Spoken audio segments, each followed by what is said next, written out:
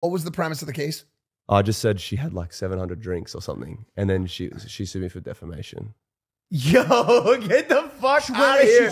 Unicorn? Suck my dick. Get out of here, dude. What happened with the case? That's whack.